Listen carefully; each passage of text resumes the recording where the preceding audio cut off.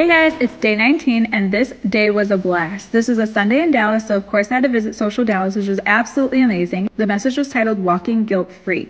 I also met a girl there who just moved to Dallas a week and a half ago from Chicago, which was an hour and a half away from me, so that was just so insane and so on time. After that, I visited Kitchen and Cocktails downtown. I had a vegan bowl and a mocktail. From there, I headed to Elite Lash Convention, and y'all, it was everything. There was so much goodness. I met so many powerful, beautiful, gifted women, and we connected so deeply. A few highlights, even though everyone was amazing, was trying a 3D lash tile by Fangirl, hearing T, the brand, present about target audience, learning about UV curing lash extensions from Carly from Lala Lashes. She really got me thinking, y'all.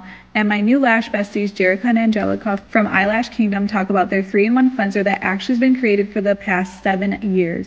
After the convention, we headed to get dinner and continue to hang out, and we had a blast. I did leave early to go home and sleep, but I love this day. Clearly, I didn't do any homework. Whoops. But I did network, y'all, so I have more lash models, so that's all that matters. I'll see you guys tomorrow. Bye.